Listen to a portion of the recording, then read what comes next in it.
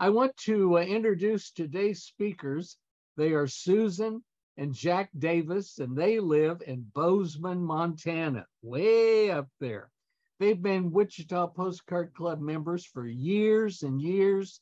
And in 1996, Jack Davis and Tom Mulvaney joined and they teamed together, and they were speakers at that year's 1996 Wichita show. They talked about collecting national parks. You won't believe it, but up until then, there wasn't a lot of interest in national parks. It's kind of like Niagara Falls or Times Square in New York. Those are probably not the best examples, but they really, with that audience of collectors and dealers in the audience, that kind of was the snap. I don't do that very well, but that was kind of the snap to making people aware of all of this rich material, many publishers, many series, many parks. They talked about specifically that day Yellowstone National Park. And it's been great fun ever since. Out of that came one or two people creating checklists of all of the material. And so it's snowballed, and it's become really one of the most collectible of the postcard fields. They're talking about today their new book called Postals from Wonderland, and it's Yellowstone Postcard Messages.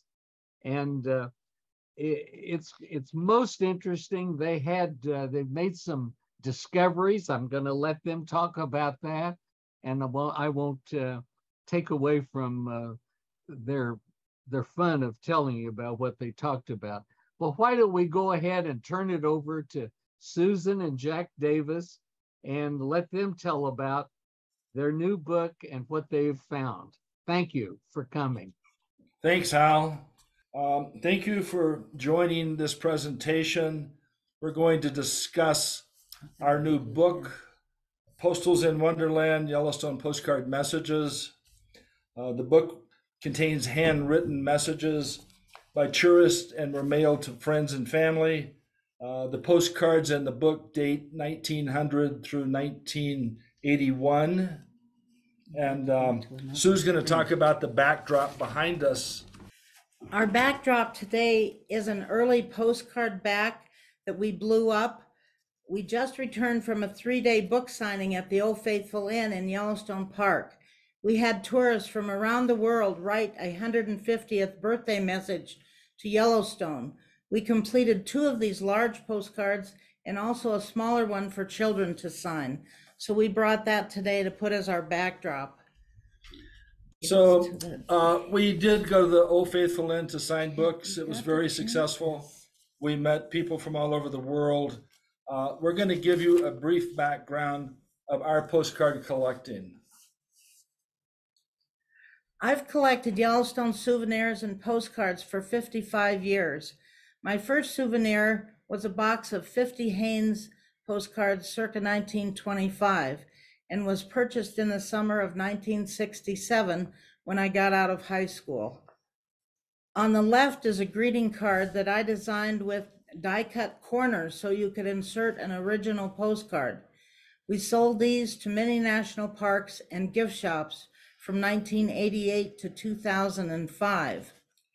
Then on the right of the screen is a picture of the interior of Old America Antiques, our postcard and paper shop from 1900 to 2000.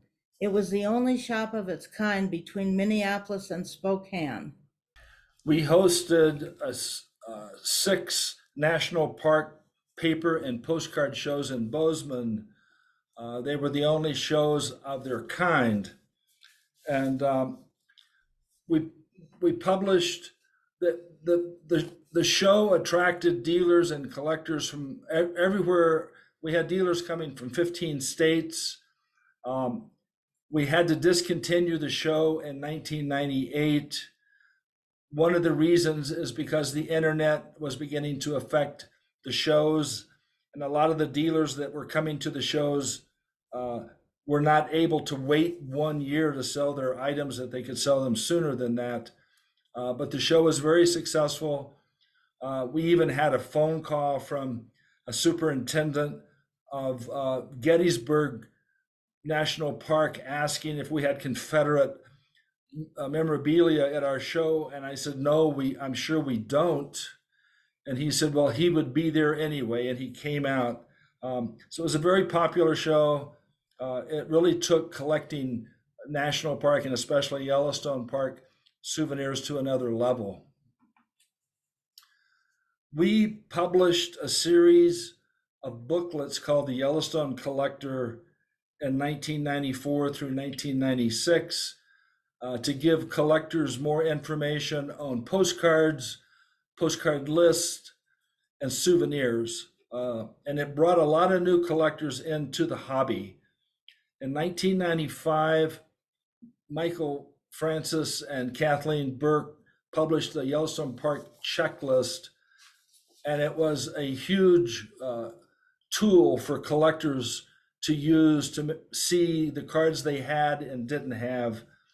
And these checklists that we published between ourselves were very successful and made new collectors out of people that otherwise would probably not have collected the postcards. As Hal mentioned before, in 1994, Rick Gary produced a postcard showing the Montana IFPD members on their way to Wichita. Myself and Susan, Frank and Barb Hood, and Tom Mulvaney, who's hanging on the back. He always seems to be hanging on the back of everything, but there he is. A great friend, Tom. He's a super guy, and he's the reason that we got involved in postcards in the beginning. The card on the right is also by Rick Gary, 1996, when Tom and I gave the talk that Hal had mentioned. And Oh Faithful Geyser is going off, and postcards are coming out of the geyser. That's a good one. I have to thank Hal for taking a chance. Tom Mulvaney and myself went to Hal and said, how can we give a talk on National Park postcards? And he gave us kind of a funny look. He and Tom were good friends, and he said, well, okay, I guess I'll take a chance. Oh. And I'm telling you, it made all the difference in the world to the hobby. New collectors came into the hobby, and there was a period of time that the Yellowstone Park postcards were being collected throughout the country. So Hal deserves credit for that. Jack and I had a collection that grew to 20,000 items, including more than 10,000 postcards.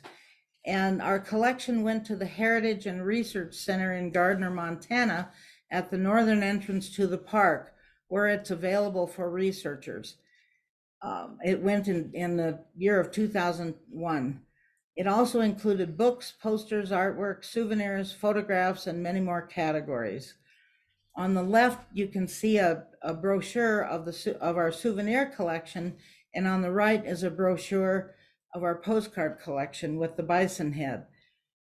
We made these brochures for the Yellowstone Park Foundation members as a reference to our collection. I will just say that the collection is now in the Heritage and Research Center. It's available for research. There were 10,000 postcards in the collection. When we made the donation, they did not have a good collection of postcards. We will be donating the message cards that we've written the book to the archives as well, for people to reference. And I think that's very important that they have that material. Susan and I have written and published 2 postcard books. The book on the left, Samuel Smucker, The Discovery of His Lost Art, we published in 2001. We found 87 original paintings by Samuel Smucker that were produced for the Detroit Publishing Company circa 1907. almost half of these paintings were unknown, and they were new images, new Smucker images. And on the right is the cover of our recent book, Postals from Wonderland, Yellowstone Postcard Messages. We decided to write this book August the 3rd, 2021, about 13 months ago. And we worked every day for 6 months to get the book completed and printed. It was a huge undertaking that we probably should have started earlier, but we had other projects we were doing. And we decided to do this book because this year is the 150th anniversary of the park, and we wanted the book to be able to go into shops this summer. We just barely made the deadline. In the meantime, we've sold about 900 copies of the book. It's been very well received, and we're happy that we did it, even though it was a tremendous amount of work. We had a total of 925 messages in our book, and I read and transcribed the messages on sticky notes using a magnifying glass, and then attached each note to the sleeve on the postcard. Then I gave them to Jack, and he entered them into the computer in Word documents, and then I checked them again to make sure that they were written verbatim, because a lot of them were spelled wrong and no punctuation, etc. Then the messages were placed in the appropriate chapters for the book, which we had 12 chapters. The 2 boxes on the left with the magnifying glass by it, those are the messages that went in our book. And the 2 boxes on the right were messages that didn't make the cut for this book, so we still had quite a few left over. Yeah, we had about 3,500 messages. We used 925, and it took us many, many years to collect those messages. This is a low resolution proof that we received back from the printer to check for image placement and color balance. We actually had 8 of these proofs until we finally signed off on the proof. It was a lot of work, and we were happy with the final results of the book. This is the introductory message in the beginning of the book, and it says, August 27th, 1910. Seeing so many wonderful things that I am beginning to feel like an Alice in Wonderland. Celia. Yellowstone was referred to as Wonderland from the very beginning of the park. In 1873, there was a guidebook published titled Wonderland Illustrated. It was followed by a series of Northern Pacific Railroad Wonderland brochures, 1883 through 1910. So the railroad promoted Yellowstone as a wonderland, and that name has stuck around with it up until our book, which we purposely titled Postals from Wonderland. This is the second postcard in the book. It's a real photo postcard, July 30th, 1913. Drove 75 miles today. Hot and dusty, radiator boiled over. 2 flat tires. Grandma got sick. 2 flat tires. Having a great time. So you can see Grandma looks like she's having a really good time. And this was before cars were allowed into the park.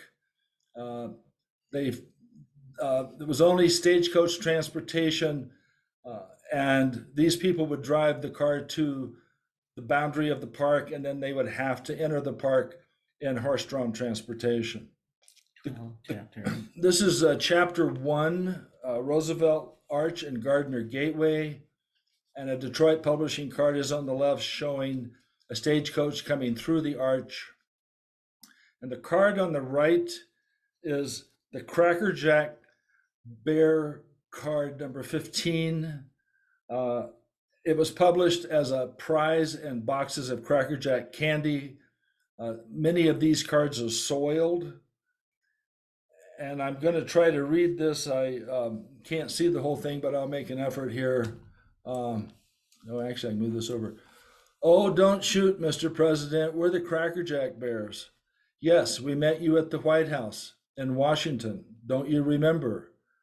Oh, Mr. Teddy, drop your gun. For us, such business is no fun. So please don't keep us on the rack, because we're the Bears with Cracker Jack. 30 miles to Yellowstone Park, copyright 1907. And this is also chapter 1. It just so happened by chance that we had some pages on Gardner Canyon, which was the northern entry to the park. It was a beautiful canyon. A road went up the canyon to Mammoth Hot Springs, and you can see the real photo card with the car and the Gardner River behind it. We were at a conference for Collecting Yellowstone, June the 6th. I gave a talk at that conference. Exactly 1 week later was the devastating floods in Yellowstone, and this road completely washed out. It will no longer be used as an entry. They're building a new road to the west of the canyon, and this canyon has served as an entry to the park since the Hayden expedition in 1871. It was a beautiful drive. People looked forward to doing the drive. You can see the stagecoach in the left-hand side. So it's a real tragedy that this road has been destroyed and can no longer be used. This is chapter 2, Mammoth Hot Springs, and on the right is a early postcard showing a group of people by a ladder that goes down to Devil's Kitchen. July 7th, 1910. Took a coach trip, $1 over the top, then saw the white elephant and went down a stairway into Devil's Kitchen. This is no longer accessible to the public, but it is an interesting story that people like, and it's postcards showing the social history of that time and what they were doing at that time. This is chapter 3, Old Faithful Geyser and Old Faithful Inn. This postcard message is circa 1902 and is one of my favorites. At this geyser at 11 o'clock at night, our party and a party of 4 men met. There was an Austrian archduke, a German newspaperman, a globetrotter, and an old miner. They drank wine to Old Faithful, and after the water subsided, broke their glasses and threw them into the crater. We mentioned that we just did a book signing in the Old Faithful Inn, in the lobby of the Old Faithful Inn. It was quite an experience. And the postcard on the right is the earliest postcard we have relating to the Old Faithful Inn. The message. It's actually an artist rendition. Frank J. Haynes was friends with the architect Robert Reamer and must have photographed this rendition into a postcard before the Old Faithful Inn was built. And the message states, just opened 6 weeks, built of logs, cost $150,000, furnishing $40,000, old cast iron clock on chimney, summer house with green electric bulbs on 4th story, searchlights, popcorn geyser, Old Faithful geyser, several bears. And some of this information is really primary source information that was written at the time, in the moment. And I think there's information on postcards which proves to be historically important. And we had a poster of this that we blew up 40 by 30 on a poster board, and we had it in our booth, and many people came over to read the card and look at the card, and they were fascinated by the card. I told them that at that time messages had to be written on the front of the card which they thought was really interesting. And we donated this poster to the concessionaire that ran the gift shop in the lobby of the Old Faithful Inn, and they were very happy to have it, and they're going to put it up for display for other people. This is chapter 4, Geysers and Hot Springs, and the message is dated June 28th, 1922. This is surely a wonderland, not a fairyland. Some of the pools, of course, are very beautiful. The geysers are the main thing. They are rather uncanny. The mosquitoes were very bad last night. Hank. This is chapter number 4, Grand Canyon of the Yellowstone. 5. And there's an interesting story about this. Thomas Moran was a famous painter who his work helped to convince Congress to establish Yellowstone. His paintings and field sketches from 1871, along with William Henry Jackson's photographs, were presented to Congress, and Congress established Yellowstone in 1872. Now, at our conference that we were at in June, the Department of Interior curator was at the conference, and this slide was part of my presentation. And after the presentation, she came up to me and she said that her job, she was in charge of the Thomas Moran paintings in the National Gallery, but she had never seen and was unaware of this information on these postcards. So we gave her a book, gave her a couple of books, and she was very excited. She was going to go back and enter this information into their database. It's just another example of postcards containing information that might not be published anywhere else, including a circa 1935 linen postcard. The small postcard on the bottom left is a miniature card that came in a pack of cigarettes. This is chapter 5, Grand Canyon of the Yellowstone, and the message dates July 19, 1924. My dear honey, last Sunday an auto went over this canyon and 2 people in it were instantly killed. The cross marks the spot where I saw their wrecked car. Papa and I are starting for a hike to the foot of this canyon. Yesterday we went to the top of it. Don't forget that postal you are going to write us, Mother. This is chapter 6, Yellowstone Lake and Fishing. And the image on the right, Fishing Bridge, Yellowstone Lake Outlet, J.E. Haynes photo. Jack Ellis Haynes was the son of Frank Haynes, F.J. Haynes. It was a family business. June 10th, 1940, Dear Mother and Lois. Here we are at Fishing Bridge, Yellowstone Park. We have 50 big trout to take home.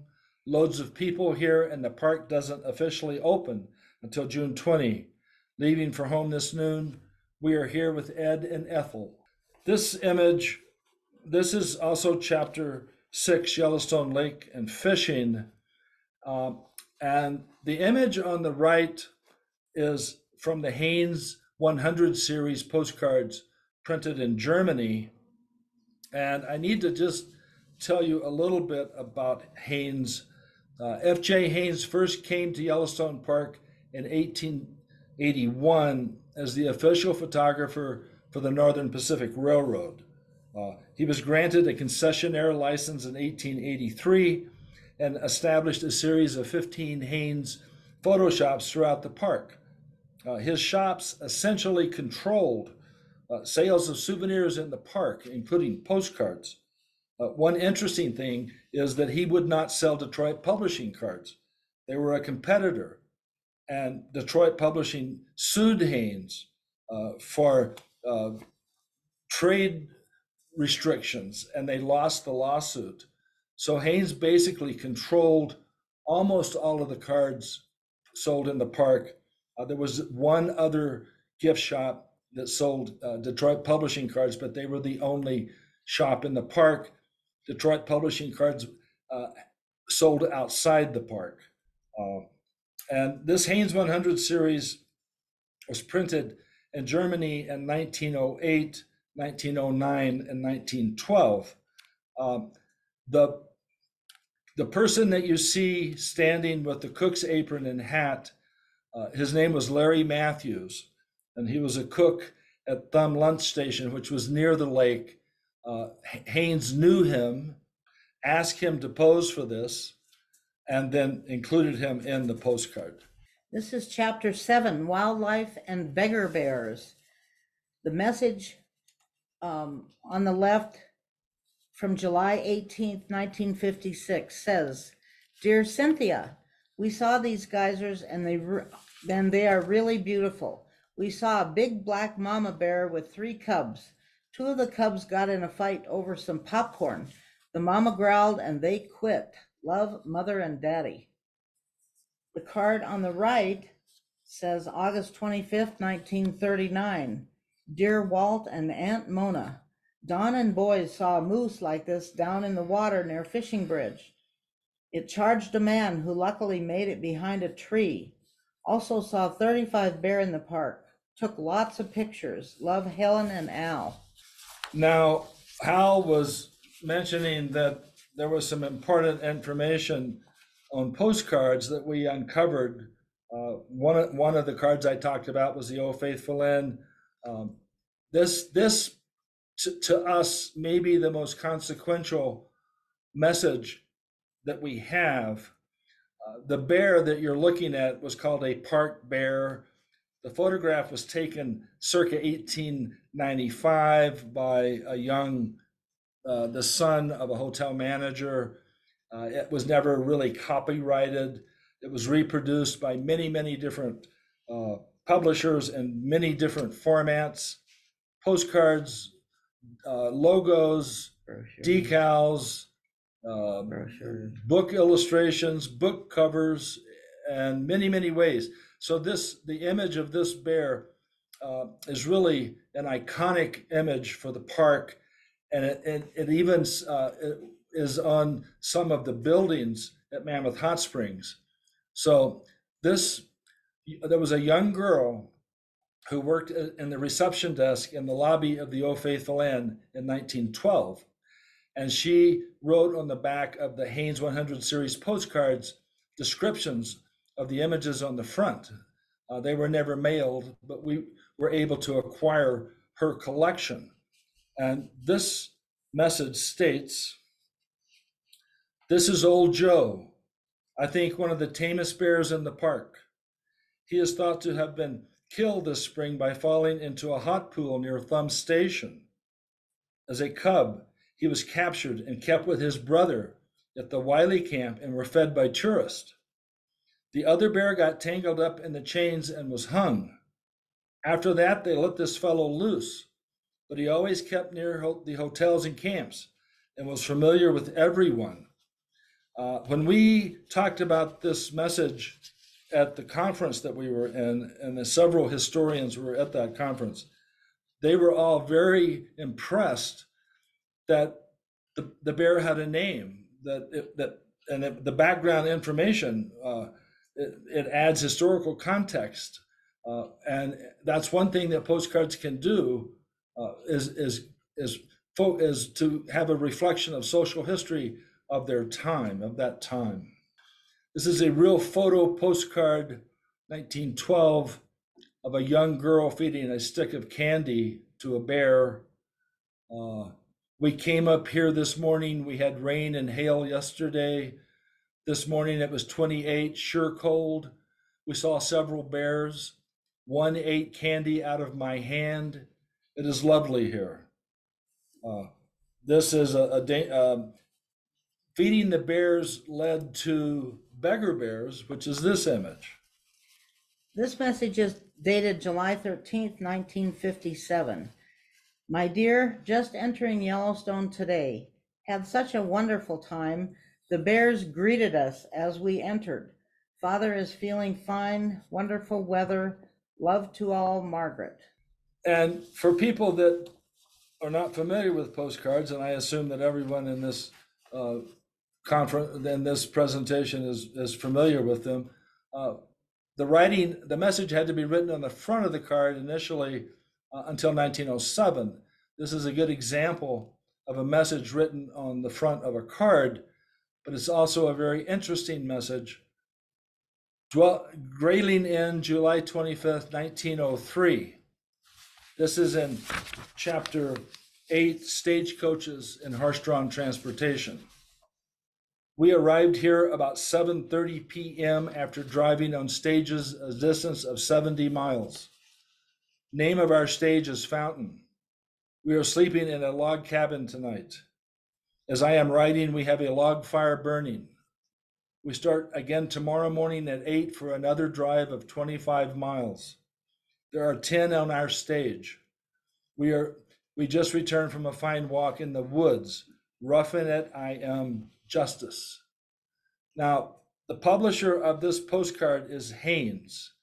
Haynes also owned the Monida Yellowstone stagecoach line, and this is a hand-tinted photograph of one of his stagecoaches with the Upper Geyser Basin and the upper falls of the Yellowstone in the background. The people who rode on stagecoaches were referred to as the carriage trade, and they were often wealthy or people of means. Educated. Horse-drawn transportation was the only form of transportation in the park until motorized transportation was authorized in August 1915. And then in 1917, horse-drawn transportation was no longer allowed in the park because there were too many wrecks between motorized transportation and stagecoaches and buggies. But I wanted to show this image because Haynes is the same person that published the postcards. And actually, in 1916, when the National Park Service was established, they told Haynes that he had to limit his business ventures in the park because he was too ambitious and he was trying to take over too many of the different businesses in the park. And he got mad and retired, and then his son took the business over. This is August 8th, 1906, and the message says, "Dear friend, a stage tipped over and was smashed to pieces at this place last Saturday, and 5 people were injured, but none of them very bad. This place is 5 miles this side of Mammoth Hot Springs. Hope to hear from you soon. EEC." This is a real photo postcard of an REO auto at the entrance to Yellowstone Park. It would date pre-August 15, 1915. There's a fence up that keeps cars and buses from entering the park. And it would be similar to the other card we saw of the people who had the flat coming to the park and not being allowed to enter the park at that time. This is a real photo postcard, circa 1917, of a white touring bus, and you can see the logo on the door is a round logo with that bear we talked about in the center of the logo. And the tourists would go on these buses and have their picture taken. Upon their return, they could purchase a real photo postcard of themselves in the bus. And this bus went out of West Yellowstone, Montana. This is a later version of the bus, a linen postcard dated July 30th, 1937. And the message says, "We are staying here at Old Faithful Lodge today and have seen Old Faithful go off a number of times. These are the kind of buses we travel in. White, lots of bears around these parts. You will have to take a trip here sometime. Love, Mother." This is chapter 10, Camping and Campgrounds.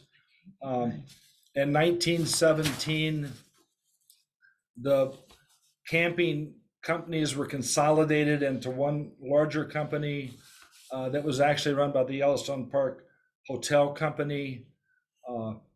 And this shows early cars coming in to the Wiley Upper Basin Camp. This is another bright morn. This is our 3rd day in the park, and we are enjoying ourselves very much. We are camping at the Old Faithful campgrounds. We've seen the Old Faithful play 2 times now, and also dozens of other geysers. At night, they throw the searchlights on the Old Faithful and just looks wonderful. We're going to do some fishing for trout today. The women are all wearing knickers out here, even women as old as 60 and 65 years old. We are all well. This is 4 cards in a set of 6 that show different days on the Wiley Way Camping Company. This is a rare set. It was very hard to find. It took us a long time to put this set together. And we actually thought there were only 5 cards in the set, people entering and exiting the park at the western entry. But we found out recently that there's a 6th card in the set where people exit the park in the northern entry. We haven't seen card number 6. This is a rare set of cards, and if you have these, you might want to show collectors that you have them. This is chapter 11 called Postals from Wonderland, which is a general category. This message is from 1912 of women picking wildflowers in the park. And it says, all the tables in the park hotels are supplied with the park wildflowers. Some of the flowers found in the park are violets and primrose. Then it goes on to list 32 other kinds of flowers that I won't name. And there are 100 more. And today, this picking flowers is not allowed. It is illegal in the park. This is chapter 12 called Gateway Communities. And my aunt gave me her postcard collection before she passed away. And this is one of her messages from August 17th, 1956. She was writing to my grandmother. Dear Mother, the plane is an hour late. We were at this sign last night at 8:30. We went all the way through the park and out the Red Lodge Cook City Highway. Got to bed at 1 and up at 4. Awful. Saw lots of bears, deer, moose. Got caught in the rain taking pictures. Right. Love, Margel. At the end of the day, after tourists were in the park, many of them would come back to the gateway communities. This is a circa 1963 chrome postcard of West Yellowstone, Montana. We were just there 2 days ago. It looks exactly like this, except that the cars are different now. And it's the evening, it's been a long day, and the tourists will rest up and prepare to go to the park again tomorrow. I'd like to just go over a summary of what we've talked about. Postcards are the quintessential souvenir. They serve as an effective and affordable means of communication. They are important historical documents. Postcards from the Golden Age made an impact on society, much like the internet did almost 100 years later. Postcards have shaped and influenced the public's perception of Yellowstone Park more than any other souvenir. Postcards and postcard messages are manifestations of social history. Handwritten messages and documents need to be curated and saved in this age of digital, virtual communication. Collectors should consider making their collections available for research. I would like to acknowledge the following people for helping us in many different ways. Larry and Thea Lancaster for their help in dating and verifying information. Andy and Judy DeBoer for their helping us understand the railroads that service the park. Tom Mulvaney for getting us involved in the postcard hobby. Tom is the reason that we became postcard addicts. Hal Ottaway and I should say Al too, for all of their work with the Wichita Postcard Club over the years and for taking a chance and letting Tom Mulvaney and myself make the presentation on National Park postcards in 1996. Mike Francis and Kathy Burke for their work on the Yellowstone Postcard Checklist, which was a huge undertaking, and they did a tremendous job. It took them about 5 years to put that together. Yellowstone and National Park postcard collectors and dealers who have supported the hobby, and last but not least, to the postcard publishers who produce the postcards we love so much. Jack and I wanted to give everyone a digital postcard, which is what you can get today. This was done for the 150th anniversary, and the photograph is by Tom Murphy. It's of the Lamar Valley in Yellowstone, and the postcard message says, 5 p.m., June 6th, 2022. To our Yellowstone collecting friends, happy 150th anniversary, Yellowstone. Enjoy the present, plan for the future. Susan and Jack Davis. And it is sent to Yellowstone fans and collectors, USA and worldwide. And that's it. Thank you very much. Oh my gosh, isn't this just amazing? And thank you both for such a wonderful presentation and for showing us so many neat images and the backgrounds and telling about it. As a kid, I went there 5 different times with my family. I was so lucky. Mother just loved the place, and we would go and, would go around in our little Ford car. Lots of wonderful memories, and the smell of the geysers and yes, the sulfur, exactly. But I can remember that, and seeing Morning Glory Pool, and you've seen that on many of the postcards too. But Bill Burton, can I interrupt you just for a second, Hal? I forgot to mention that we were going to offer anyone today a copy of our book for free shipping. We would ship for no cost, and it's available for sale on our website, and we would refund the shipping cost. Wonderful, wonderful. And I'm sure that we'll have that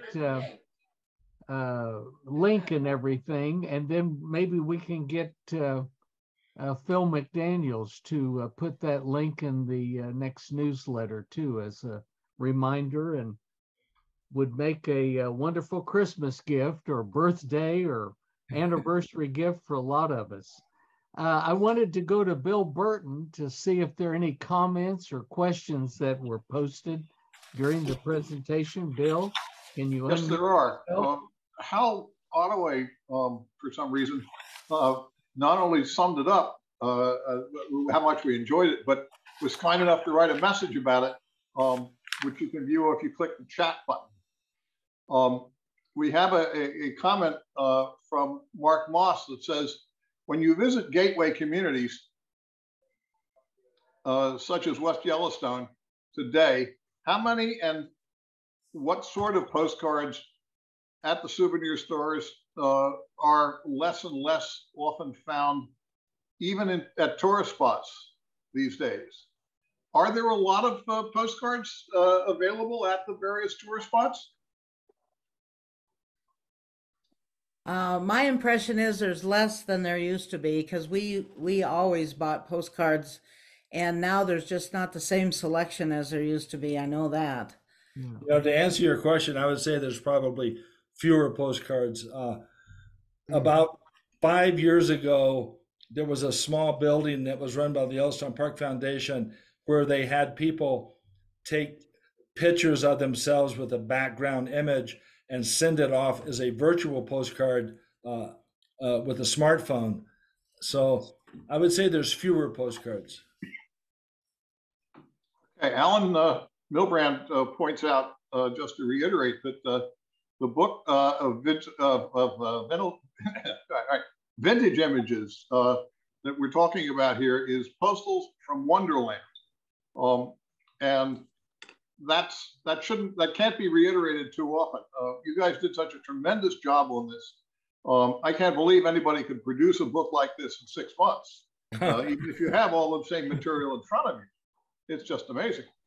Well, it was a huge undertaking. Sue's mother spent a couple of years organizing the cards into general categories, and that was a big help to us. She did that quite a few years ago when she retired, so they were already pre-organized into categories for us, which really helped us.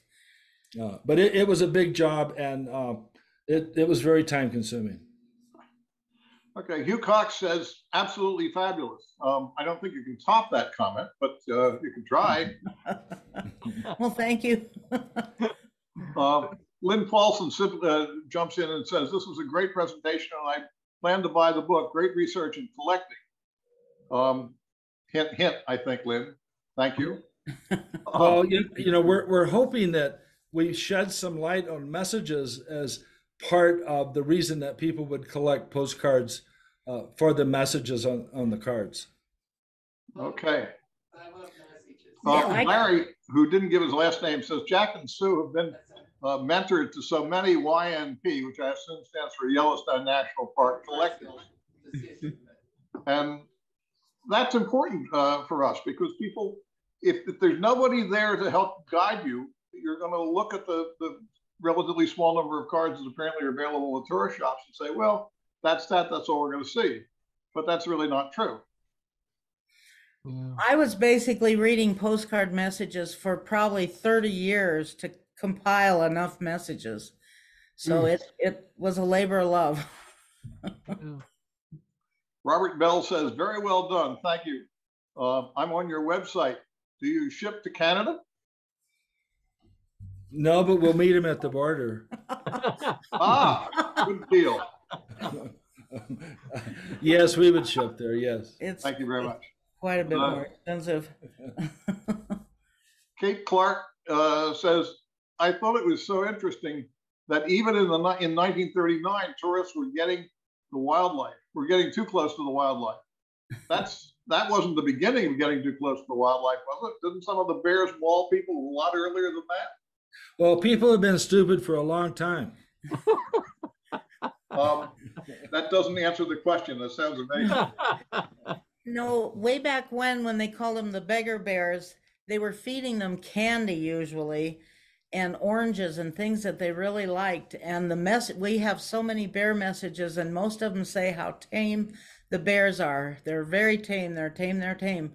And as long as they were feeding them candy, they were tame. But I think there were things that happened when they quit feeding them that didn't get put on the messages.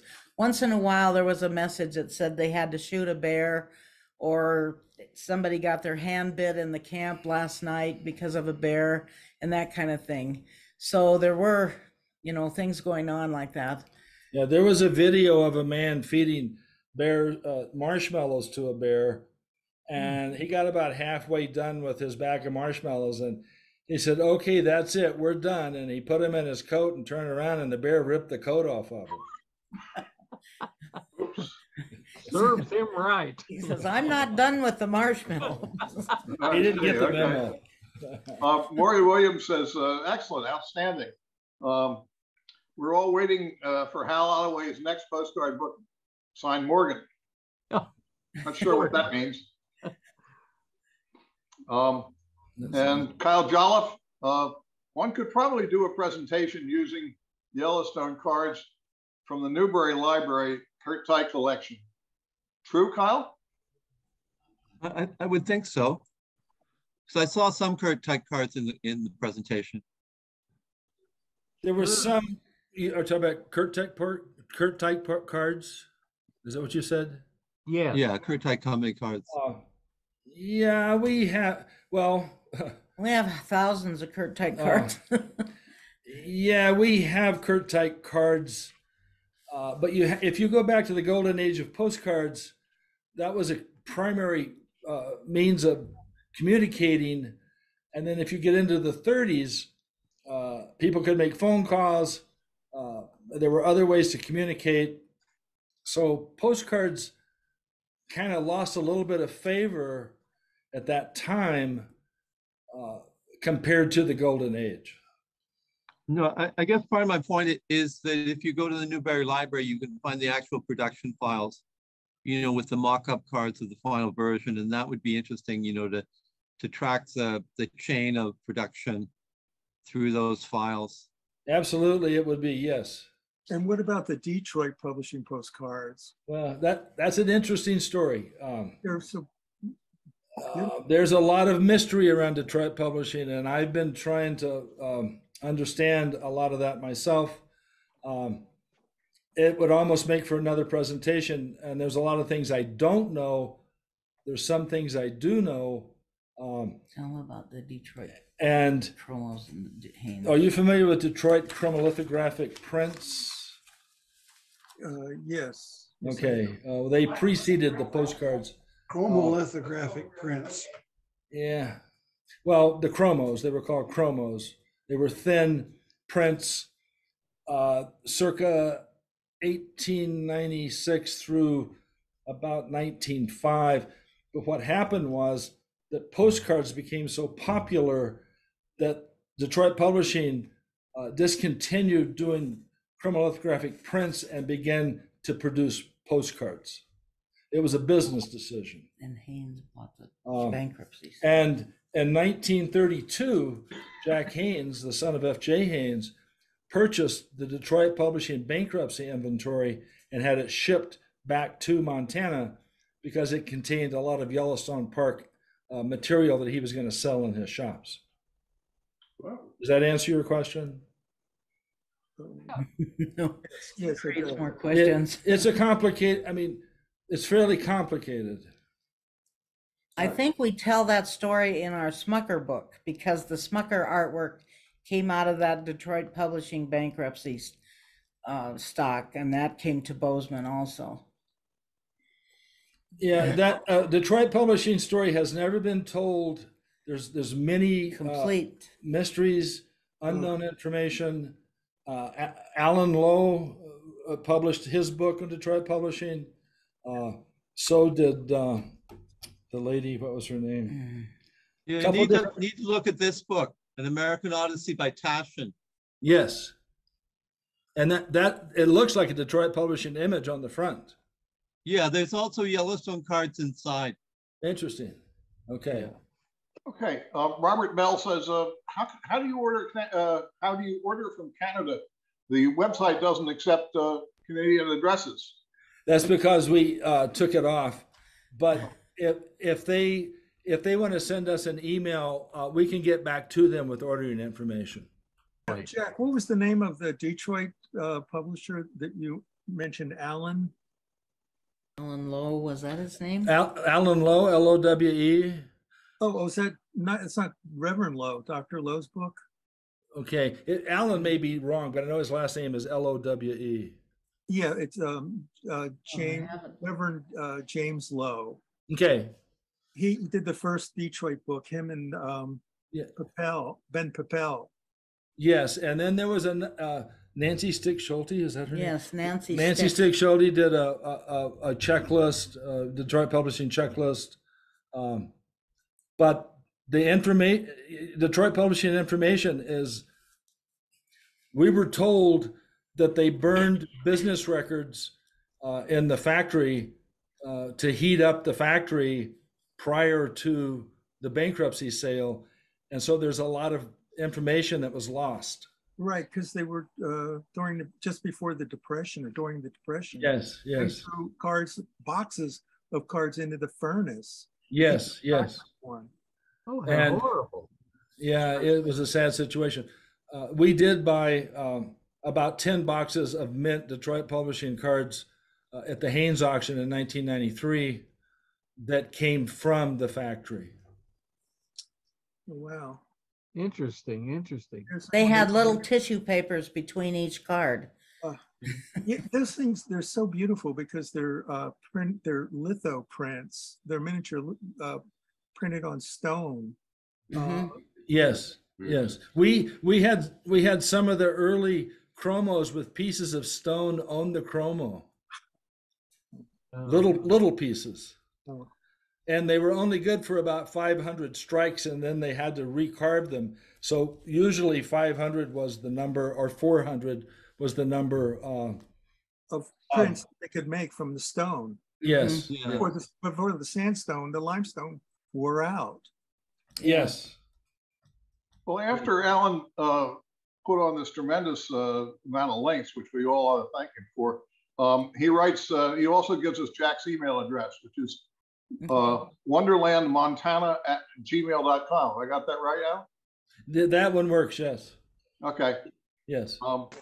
And then I think this is the last one. Shablavine says, enjoyed your talk very much. Thanks for a wonderful job. I think that wraps it up, Hal. Thank you. Thank you, Bill. Thank you all for coming, and thanks, Bill, for fielding the questions. Yes, we can all clap. And we want to thank Jack and Susan for being here today, for Bill Burton for helping us with the questions. Thank you all so very, very much, and we'll see you soon. Happy postcarding, everybody. Thank you, Hal. Thanks, Hal. You bet. Thanks, everybody. Thank you.